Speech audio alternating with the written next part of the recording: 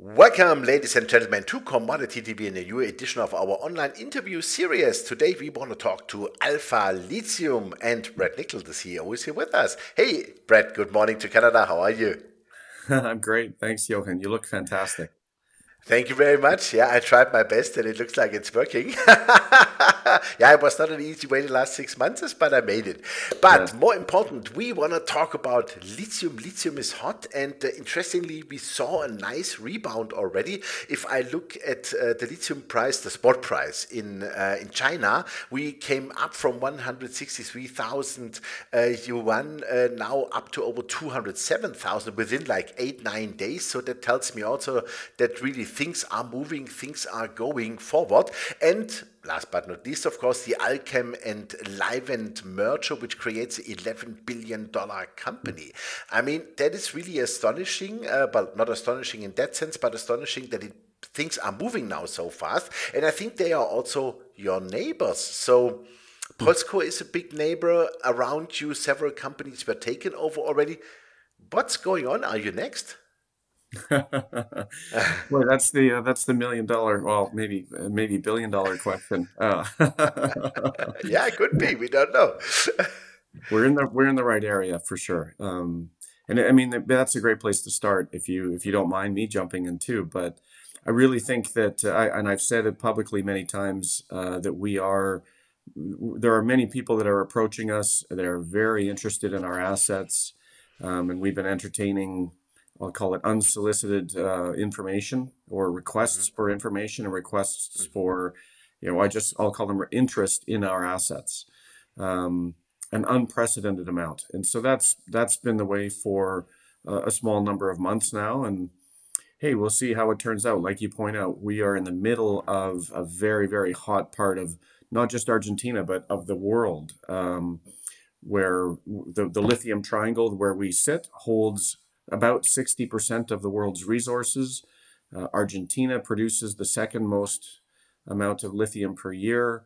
We're right in the heart of it. And then within, if I narrow right down, within about 60 kilometers of us, we have Pozuelos Pastos Grandes, which just sold. It closed in October of last year for almost $1 billion. Millennial Lithium is there. POSCO is there. Mm. Alchem Livent is there. Next door neighbors. They are less than 10 kilometers away from us. So we are absolutely in the right spot. And I don't want to say things that I shouldn't, but yeah, we're very excited about what the future holds. Super, yeah. And also, I'm a shareholder of the company. I want to disclose that also, but I'm long-term shareholder already. And because I'm also totally convinced, especially as we know that POSCO is your direct neighbor. And I mean, that's what, a 30 billion dollar company, and they have deep pockets. And I could imagine that something is really going on there also. Well, so let's talk about your pilot plant, because the last time I looked at it, it was like over 50% was done. So what's going on there? When do you expect theoretically, given the fact that nobody would buy you by now? We don't know that yet, yeah. But let's take it as it would work all in the optimal way, yeah. Would you start production like in third quarter this year? No, I mean, yes, we will. We are going to start production in the third quarter of this year. That's the intention. We're well over halfway finished the pilot plant today, and it's exciting for us because, we started about 2.5 years ago. We hired the best chemistry experts, lithium brine chemistry experts on the planet. Hands down. They've worked for SQM, they worked for Orcobre, they worked for Livent. These guys have sampled, they've literally taken samples from every lithium brine salar in South America, not just Argentina, but Chile, Bolivia. They've been all over South America. They're very renowned for their expertise. They've helped design production systems, so DLE production systems, right from start to finish for all of these major companies as well as for small companies. But they're very hands-on. Like I say, they've been in every salar in South America, taking samples, testing. And so we brought them on about 2.5 years ago, and we said to them, and this was right at the time when we drilled our first well, we said, look, we know we have lithium. we choose today, 2.5 years ago, we choose DLE technology. We'd rather recover 95% of the lithium through DLE than spend all the money, go through all the environmental problems, and only recover 40% if we use evaporation ponds, the traditional method. So we chose a good technology, a DLE technology from the beginning. We chose the right team from the beginning. And the exciting thing is now, 2.5 years later, after creating something in the lab that is fantastic, we get to now take that lab to the field, an industrial scale. And it's what's interesting for me, or what's exciting for me, is that pilot plant is it's an extension of the lab. It's fully flexible. It's built in modules. We have the ability to change things as we go. So we see that we get a little better result doing this. Well, let's do more of that. Let's tweak it. Let's see if we push it too far, what happens. And so we'll dial it back. So we're going to create these parameters of operation that not only will feed into our economic assessment, but they'll tell us practically and pragmatically what the best operating parameters are, what gives us the longest life, what gives us the most efficiency, what gives us the lowest cost. And we get to play with all of these things on our pilot plant, and that's going to start in probably, I'm going to say July, sometime in Q3, we'll say. Okay, super. Another big thing is really fresh water, because this is what is needed for production. And of course, we are now talking about a pilot plant, but I think the plans, let's say for the next years, is to establish a 50,000 ton LCE production. So that's a really big commercial plant. Yeah. Do you have for that enough fresh water? Is that all secured? What does it look like? Yeah, so I mean, we mentioned at the top of this that there has been a lot of inbound interest in the asset. And that's one of the things that a lot of companies key in on very quickly is they realize how much fresh water we have, number one, and number two, the quality of that fresh water. It's incredibly fresh, as one might expect, but there are I think different it's skills. drinking water, right? That's what I Correct. read in your That's right. release. We had some people visiting us on site, and they said, "Wow, you call it fresh water, but is it really fresh water?" And one of our engineers grabbed a glass and said, "Absolutely, watch this," and you drank it coming right out of the ground. Wow. So an incredibly fresh, low total dissolved solids water. So it classifies as potable water, not industrial potable, not industrial or industrial use. It's potable water. That's according to the total dissolved solvents. So it's fantastic, which helps the process. When you start using fresh water, if you have a lot of dissolved solids in the fresh water, well, it's going to make it harder for that water to serve its purpose during the production process. So we have fantastic quality fresh water, but the most important thing is the actual amount of fresh water that we have.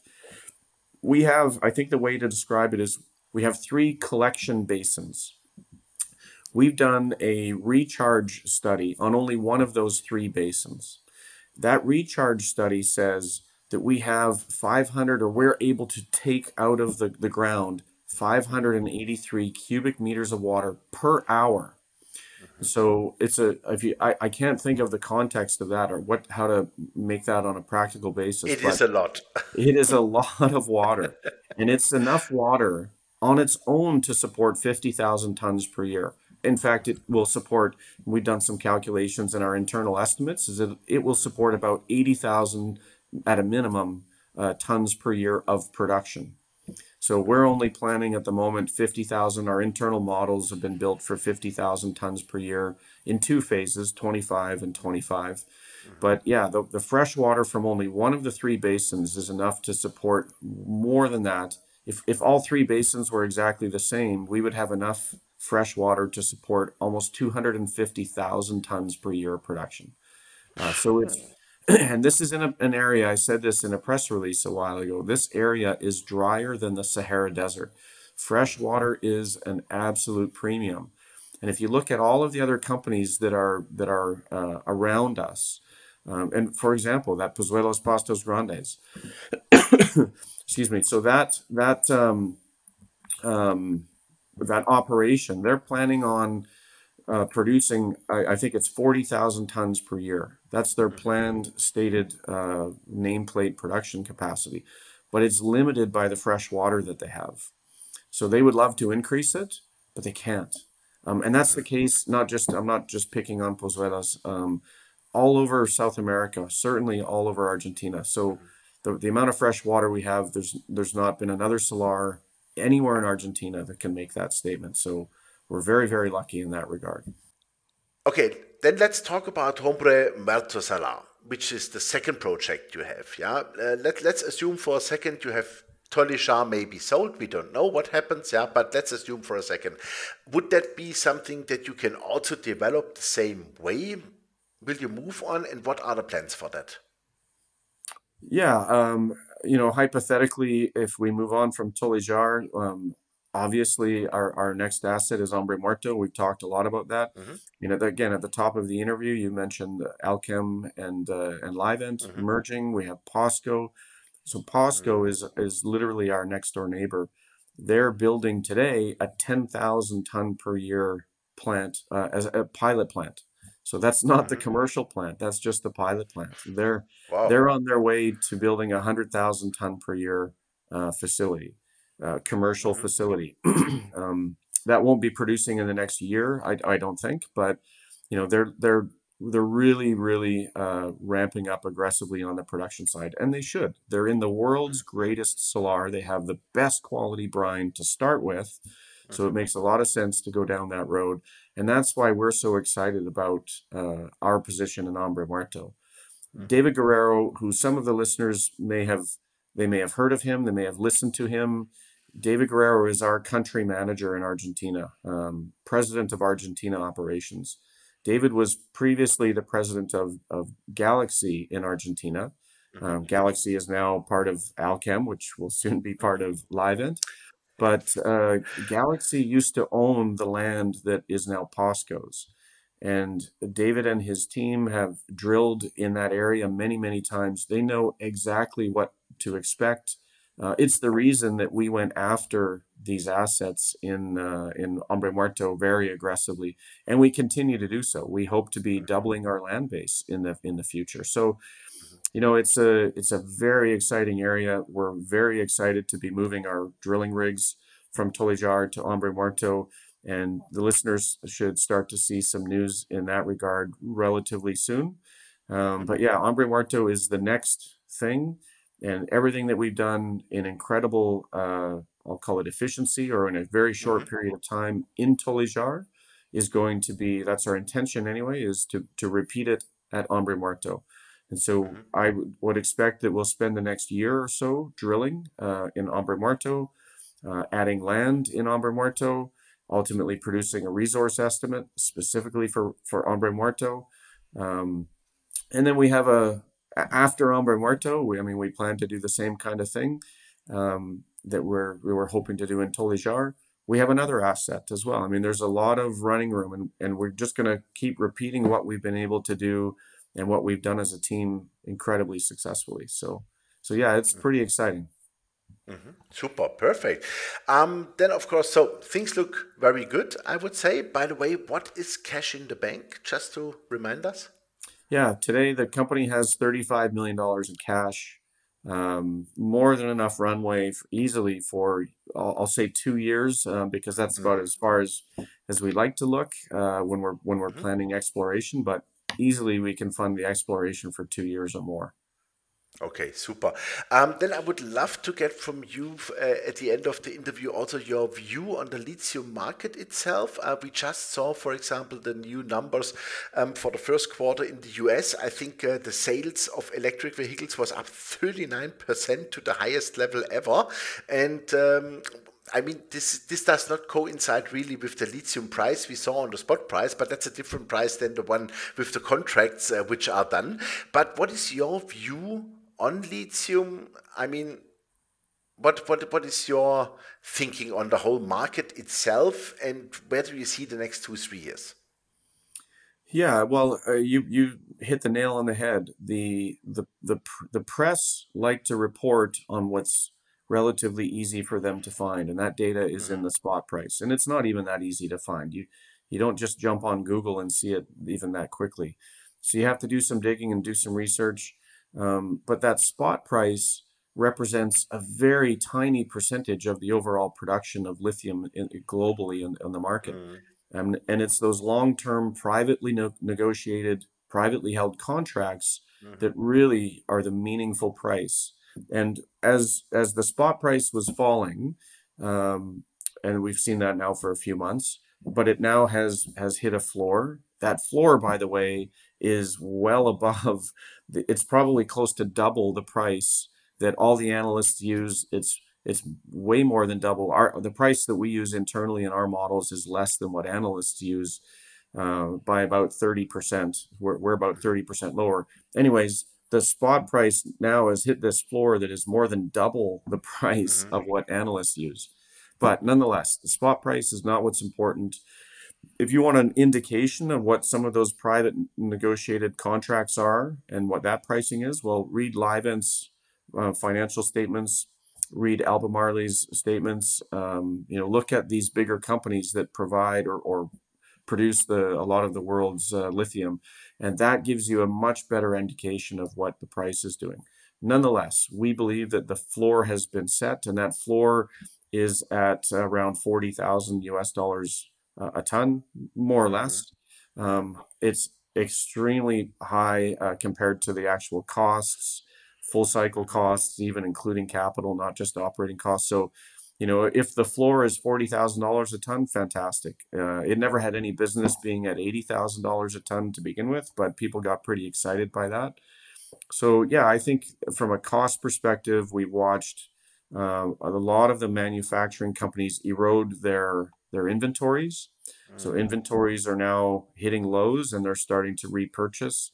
And yeah, I think we'll see a nice run. But today the market is not as mature as you would expect from, say, an oil or other Mhm. commodities, where where the price actually approaches the highest marginal cost. That's not the case today. It happens to be that I believe that the highest marginal cost of lithium production is lepidolite. Probably in some parts of China, there's lepidolite in other parts of the world. But Mhm. that price is probably going to be about $40,000 a ton to extract. It's not environmentally, it's not very friendly at all.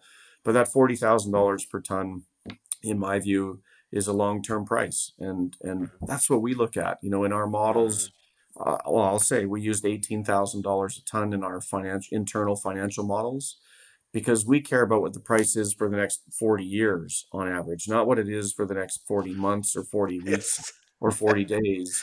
Yeah, So the it's a spot bit price, longer term. yeah, yeah. So but that's my view on pricing. I think that the market, we're really starting to see some excitement in the market, and I can Mhm. speak to that firsthand. Very excited about that. So Alchem and Livent, that was just, Uh-huh. I hate to call a double-digit billion-dollar deal a drop in the pond, but I do believe that's the first of many transactions that we'll see specifically in the Argentina portion of the Lithium Triangle. Mhm. Absolutely. Super. Brad, thank you very much for your time. Fantastic. Things look good, I would say. And yeah, we wish you all the best and a very good hand with Tolillar and also Hombre Muerto, of course. And I would say very simple, make us all rich. That would be great.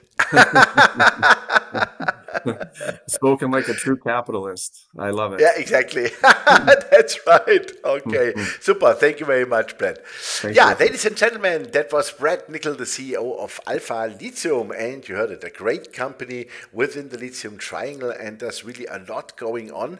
And yeah, I must say, it looks to me like if I look at the stock price the last 6, 7 days, there's something cooking in the oven, as we say, and probably something is going on. We heard it already several times. There is interest from the outside for Tolillar. There's interest maybe in the whole company. We saw the merger with Livent and Alchem, so there is a lot going on. The wake-up call is here for lithium, and I would suggest you check out this fantastic company with their two projects and I'm a shareholder already. Maybe you are next. So thanks for watching us and bye bye from